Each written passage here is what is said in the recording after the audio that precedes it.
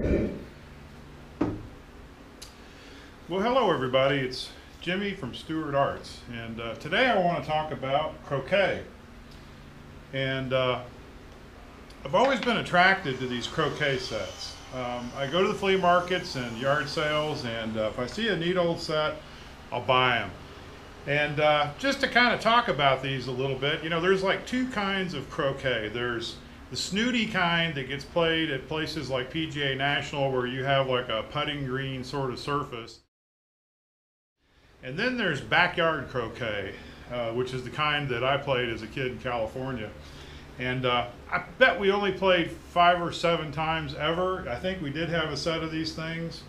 And what I remember is that the kids could never finish a game. You know, we'd end up throwing the balls at each other or chasing each other around with the mallets.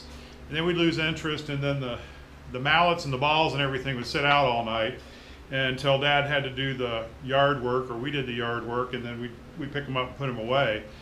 So they became weathered, and you know, they didn't get used very much. It's like a 4th of July thing.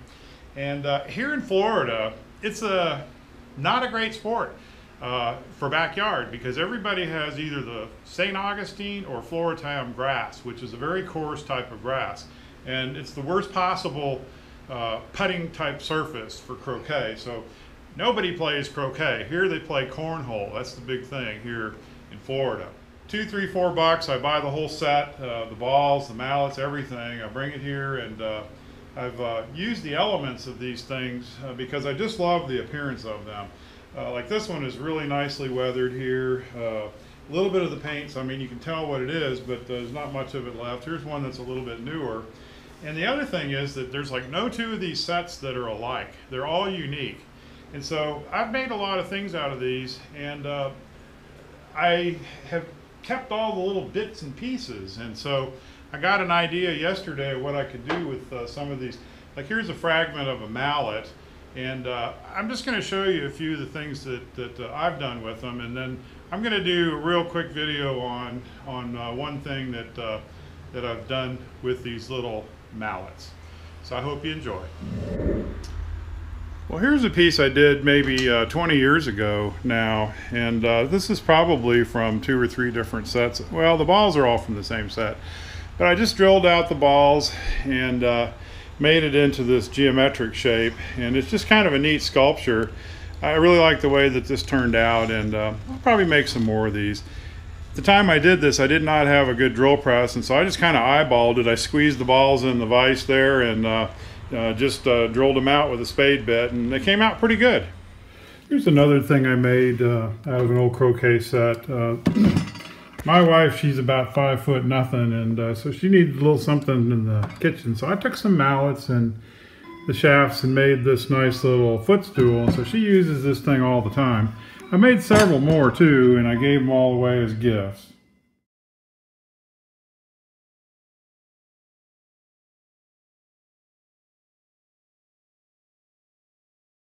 Obviously this was a mallet head here, and I turned this up last night and I just made it into a little canister, and kind of looks neat. It's a little bit vertical, it's got a flat bottom to it, but I'll probably do one that has a ring on the bottom to give it a little bit of stability, and then maybe a little finial for the top. But I really like the way that these come out. It really looks kind of cool.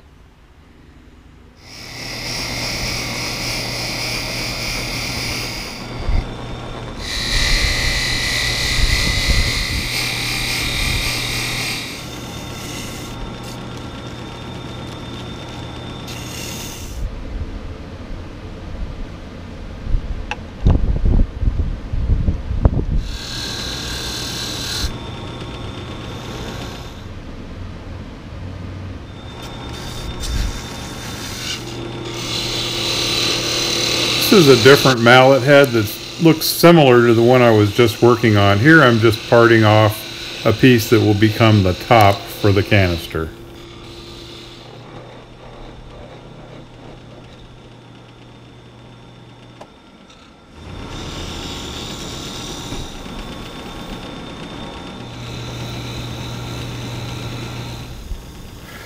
I've flipped the top around here, and I'm just making an estimation as to how far I have to bore this so that it'll have a nice close fit with the bottom.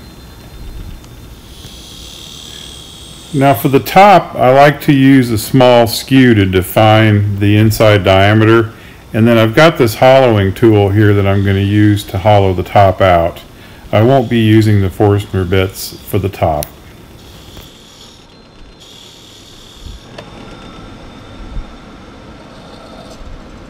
Getting a nice snug fit of the top is a trial and error process. I will go back and forth cutting and trying and cutting and trying probably a half a dozen to 10 times to get it just right. Well, that fits really well. It's probably the better fit of the two of these I've done so far. Well, I've got some golden pecan here, and I don't have any clue what this is going to look like, but we'll give it a shot. We'll be an expert after we do this. Oh, actually, that looks pretty good. It blends in very nicely with this wood. Oh, that's nice. That's going to be real good. That's almost an exact match for what this was to begin with, so I think that's I'm very lucky there. Who wants pizza bones? The only complaint I have about this is that these are both a little bit unstable vertically, so I think I'm going to go ahead and make a base for each of these. I've cut tenons on the bottom of each of these, and I'm going to make a little receiving mortise on each of the tops of these, and I'll turn these down on the lathe. So I'll spare you that. This is really not a lathe turning video so much as a what cool stuff you might do with croquet parts video. So I'll be back with completed bases. Well, these are all done. This one I decided to put an oak base on it. I liked the light color, and I'll tell you, this wood sure turns nicely. I've only used this wood a couple of times. It was from an old flooring panel, and I liked it so much that even though I have something like 20 finials that I have made for different things, I went ahead and made an oak one just to match the base here. So I think this one turned out pretty cool, and good fit on the lid there, and so that one's done and good enough to sign. And then the other one here, this one I put a African mahogany base on it, and just to give it a little weight so it doesn't knock over easily. And once again, the top has a good fit to it. Well, that's it for this video. I sure hope you'll leave me a comment and a like. If you're not a subscriber, well, I sure hope you'll push that subscription button. Thank you very much for watching, and have a great day.